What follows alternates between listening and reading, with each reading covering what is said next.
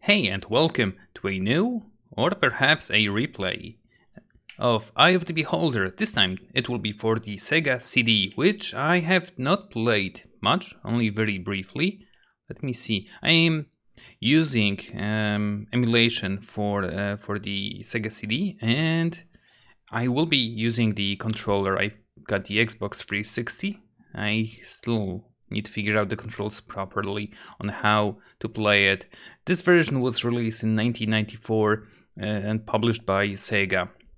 So let's start. Well, of course, this is a dungeon crawler, grid-based dungeon crawler. You should already hear about this, and if you're watching it on my channel, I assume you've also seen my other playthroughs of it, whether it be a speedrun, a single player character, or a full playthrough. I still don't know how I will approach this one, if it will be 100%, well, most of it level by level, or... We, the Lords of Waterdeep, have gathered to purge our city of an ancient evil. Give call to the heroes of the land, and let us choose our champions. Master, they think they have found a solution.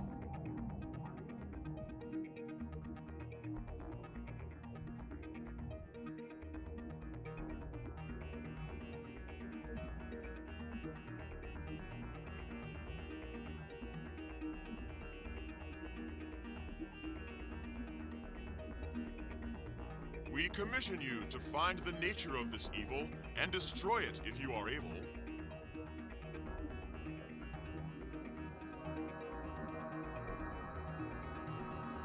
Prepare for the dangerous journey.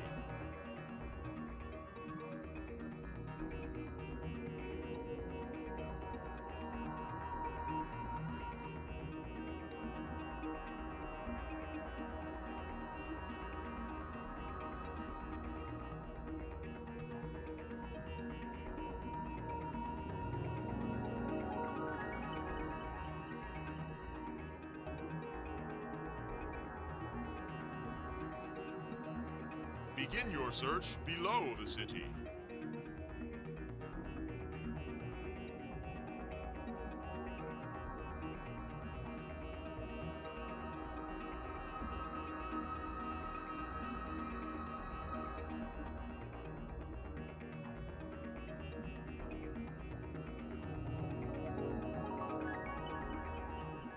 Their fates are sealed.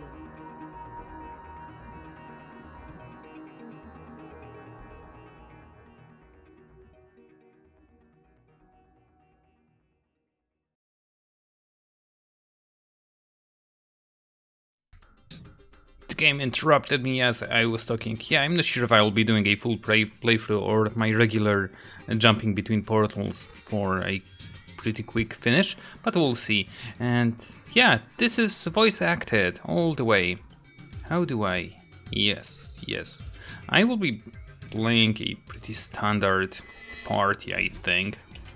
Let's go with a human. I want a paladin, fighter, thief, mage, and cleric. Well, cleric and mage, basically. Lawful good. And the portraits look totally different to what they used to before. Where's my favorite paladin? I don't see that person, but oh well. This will be our paladin. Modify. Can I modify? I can. Oh boy. Incoming 100 clicks. Oh well. Yes, I am playing this on an emulated version of the game with basic gamepad controls. I know that SCUM VM machine you can set it up to play Sega games, well, Sega CD Eye of the Beholder version, and you can fully use keyboard and mouse. I don't want to start that way. I want to feel how the game actually controls using the controls back in the day. Yes, I'm going with a fully buffed party for a quick experience of the game. 42. Roll, modify, keep. Oh boy. Who will this be? Oh, this should have been a female character. Oh, well. So I will be the leader of the party, if that's the case. Next. Okay. And this will be a... let's make it a gnome, fighter thief, chaotic and neutral. Sure, why not? Another 100 clicks, this will be the only annoying... Can I hold it down? I cannot hold it down, unfortunately. Yes, I will not be using ScumVM with the mouse and keyboard. I will be definitely replaying this. I want to see how fast can you actually complete the Sega CD version of the game using mouse and keyboard. As for the regular version, I don't think the gnome was a wise choice. We'll see. Maybe a dwarf would have been better. As the regular DOS version, I managed to complete in under 6 minutes.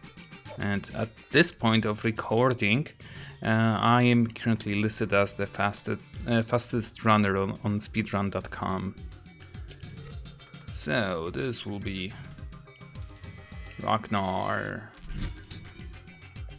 What's next? Is it like a space? Oh! Oh! No. We are going only with capital letters.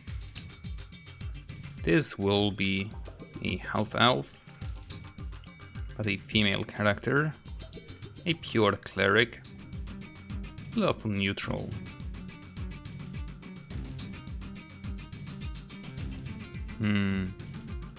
I don't remember the portraits I used before. There aren't that many. They look very similar to each other, but we'll play with you. You don't really need strength in the back row. Was it always strength, intelligent, wisdom, dexterity? I thought that it's strength, dex, wisdom, intelligence, constitution, and charisma at the very bottom. Seems kind of different than usual. Maybe that's how it was. This will be STER. And for our final party member, a male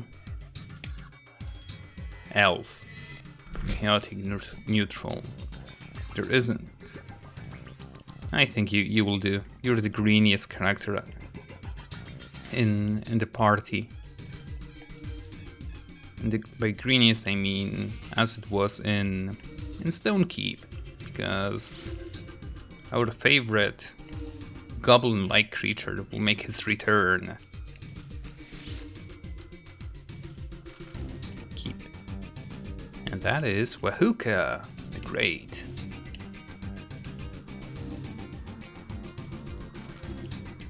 Whew. That was enough. Good. Play. Yeah, the loading screens might be something that I need to get used to. Why do you look like you're missing a hit point already? Oh, we've got a map. I haven't seen that before. Beep. Yes, I'm recording during the day. Oh. I need to find what that is. I have no idea. Now, okay, so map will be not used too much because it takes a moment to load. Speed. Oh, very nice. I can move it even quicker. Very good. Music mode. I have no idea what the modes are. Pray. It's too low for a spells. Which is of course correct. Cure, make that 3. I want, well, I never used the level 2 spells. Nothing on level 3 just yet. Magic missile, MaeL's acid arrow, and that's it. So let's start by resting. Oh, I think I know what the modes are. Maybe it's on how... Okay, I'm using the A button on my controller for picking up. The B button is for quicker movement. And the X, I have no idea what. It pretty much shares the same usage as the A button. I can hold start to move with the control pad, which is a bit weird. Or even select, but... Oh, wait! What the? No! Start toggles it! Really? I need to work it out. Mode 3. Oh, mode 3 is like only points to the actual places where you want to move the cursor. Now I hold down the start, and it only when I hold it down it doesn't toggle. Select doesn't do anything. So let's switch to mode 1, I think. Mode 1, thank you. I need to work those out. Okay, holding down the start is the thingy. Select doesn't do anything. And I think... Okay, so those are different things. Go here. Both of them are examining, but X is picking it up and A is actually smacking it. And B is doing nothing. So mode 2 it will be. I want it to be toggable. So I want the lockpicks. I have lockpicks. I will not be resurrecting probably any other character, but we'll see. And here's our first enemy, a kobold. And as you can see, it's animated a lot different than it was on the DOS or Amiga version. I need to bless myself. I do recall most of the game when playing, like... Oh, the music is very nice. I do recall most of the dungeons. Oh, they are even standing in the sewer. You can tell by the water effect. Very cool. I need to remember I can just zoom with the cursor. It will be a lot to get used to. No. And also, give me that mace. Give me. Good. You don't have an extra weapon. Too bad that you cannot sidestep in this mode. Maybe if I press some other button. Release the key, the control. Oh, this would be a lot of pain. Good. How do I close it? Oh, yeah, that's right. Plenty of daggers. I will be needing those later on. Nearly 100% drop rate so far. I want to explore as much as I can, because this is a brand new experience for myself.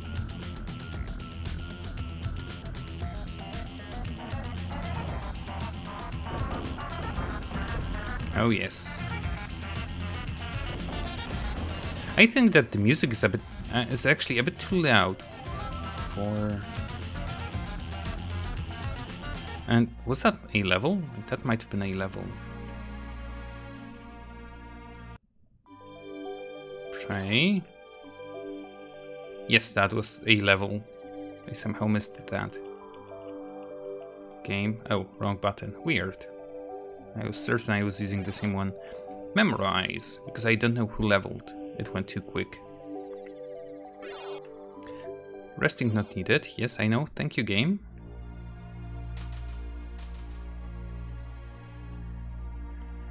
Is it me, or did it get a bit greener in here? Aha! Secret. Oops, wrong button.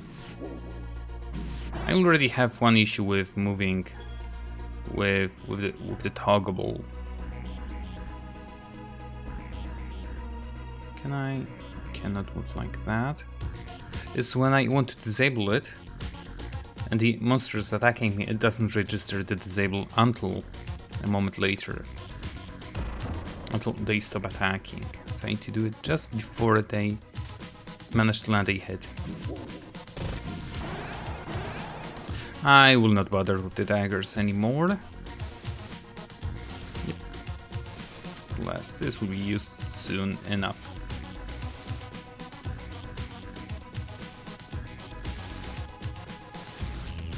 No, stop swapping.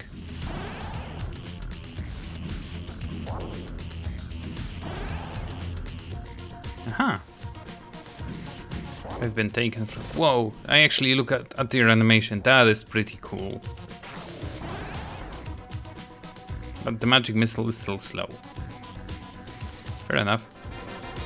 Update map of this level. Really? I will let it load one more time.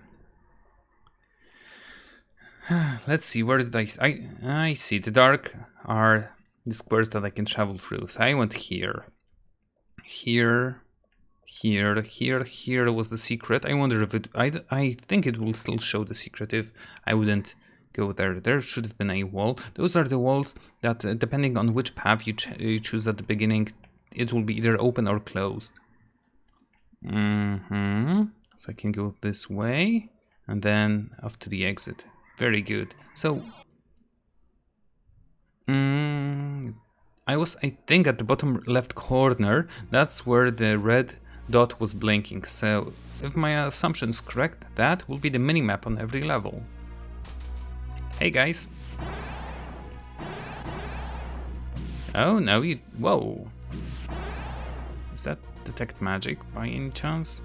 It is. Very nice sound effect.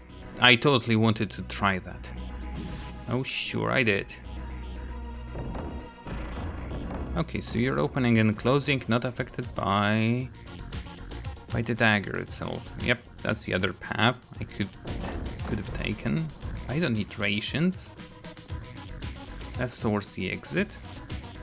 There should be a few more enemies, I think. Oh no, that's the locked door from the other side.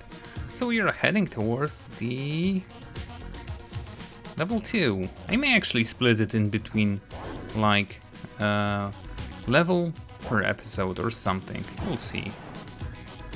Probably not, because that's just too much hassle. Maybe the shield is actually worth using in this game. No, wrong button. I still need to get used to the mode too. I think that's what caused the problems. I pick you, I drop you. And the pressure plate did not move. Click. Down we go. Even sound effects for that.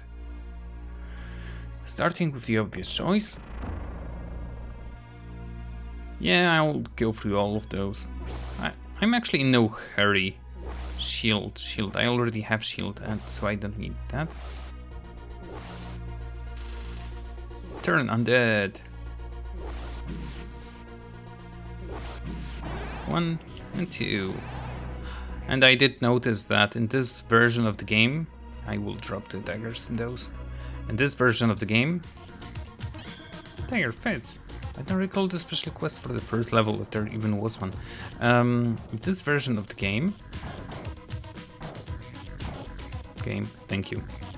What's the word I was looking for? I don't remember even. In this version, where was I going with that?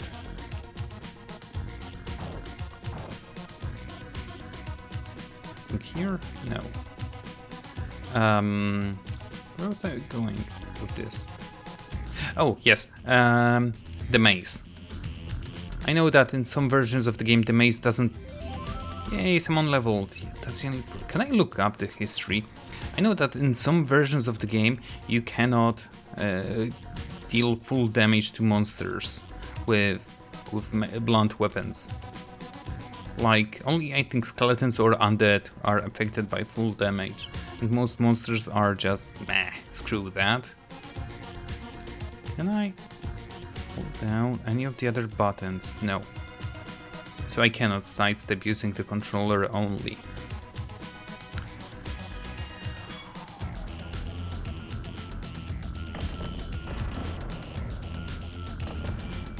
Oh nice, I can keep my mouse on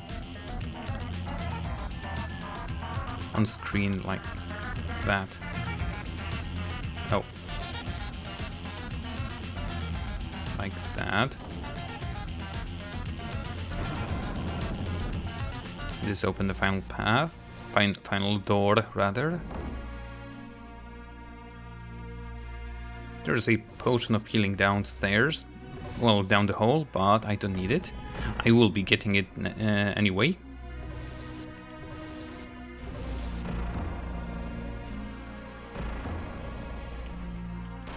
Party forces the door open.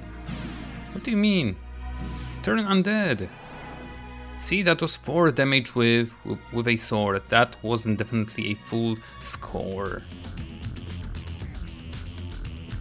There are 2 ways of opening this door. One is throw something, and the other one is shoving in the dagger.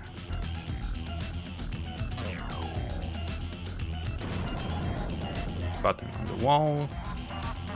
First open the door. Oh, come on. I don't think there's more of them here. Yay, another level. We'll be gaining plenty of those. And I need the potion of giant strength. Because you will see in not so distant future, probably in a couple episodes, I don't really need this key. Wahuka, you'll grab all of the stone items. Just to let you know, the testing that I did for this game was up to end of first level, and I took the other path, which I don't usually take. Aha! Secret, once again. Yay, special quest completed. Potion of extra healing, and the reward for this special quest is patience at every of those dagger holes. Oh, I remember the secret on the first level. There's a alcove that you need to place a dagger in, and you will receive. I don't think it's Ginsu. It's either +3 or +4 weapon. No, that's towards the exit. I don't want to go there yet.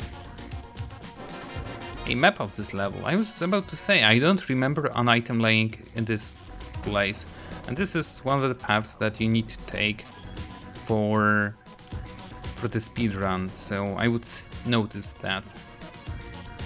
Oh, plenty of skeletons. Let's see if I deal full damage. 11 and 5. Yep, so maces work against skeletons, so it is like I thought. Oh, that was a quick removal of the undead spell. I don't need the bow. I will not be using any ranged weapons. I might use them if I decide to replay this with keyboard and mouse, because the controls with the controller are really different. AC4, I didn't look if the helm grants any bonuses. Of course it doesn't. For whatever reason, the helmet does not give any AC defenses in this game. Maybe it's for critical hits related stuff, but I never noticed a critical hit in this game. Of course, wrong button. Yeah, I will not be using shields anymore. Mage Scroll of Invisibility. I need like 1 or 2 more before I scribe them. Those are spells that will not get much use.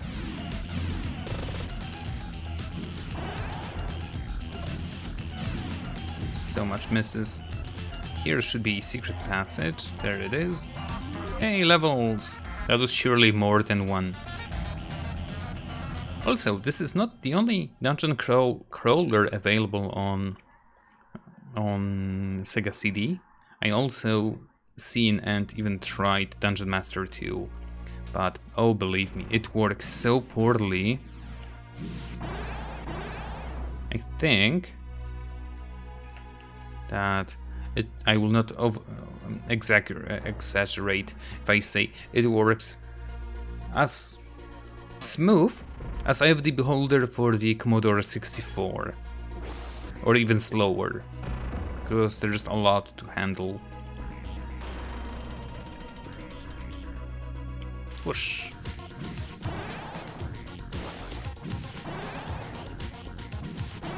Very nice. Too bad that there is no indicator if I have the controller set to move, or to the cursor move, or to the party move.